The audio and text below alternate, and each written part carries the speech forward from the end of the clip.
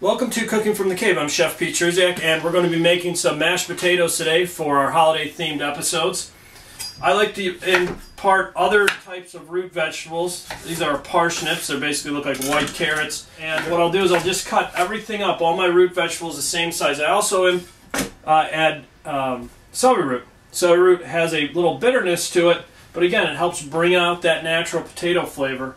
We're going to put all of our root vegetables into cold water. You have to use cold water. You don't want to use warm water when making mashed potatoes, because what happens is the starches from your root vegetables come to the surface and they don't properly cook, and you get left with basically sticky or clumpy potatoes, which you don't want. You want to start with cold water.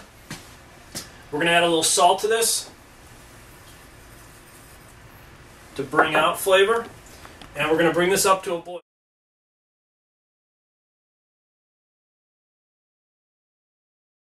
We're going to add garlic as well as butter. This is 1 cup of cream, 4 ounces of butter, 6 chopped up cloves of garlic, and again, a little bit of salt. We're going to let this simmer for as long as these potatoes are cooking. This is not going to do anything except melt the butter and slowly impart that garlic flavor throughout the cream.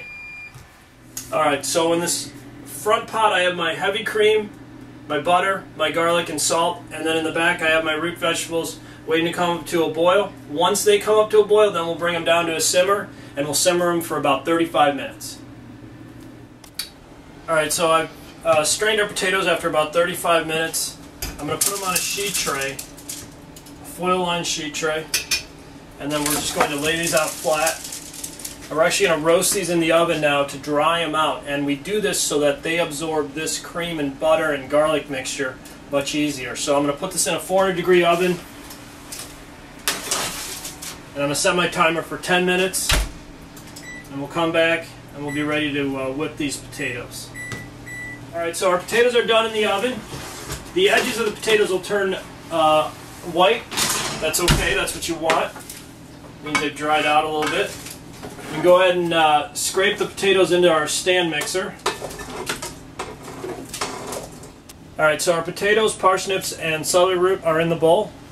I'm going to lower it. We're going to turn on the low speed. You don't want to go too fast because it's going to go flying everywhere. And now we're going to pour in our cream, butter, and garlic.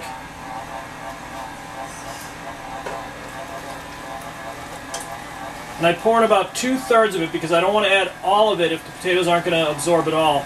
But it looks like they're going to.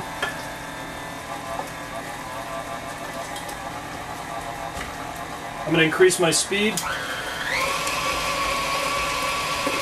I'm about medium speed right now. Bring it up.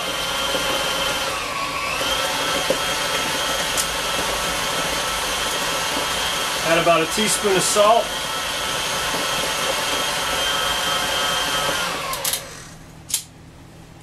We'll taste them, and then we'll adjust our flavors. But that's it. That's restaurant quality, the best mashed potatoes you could possibly have.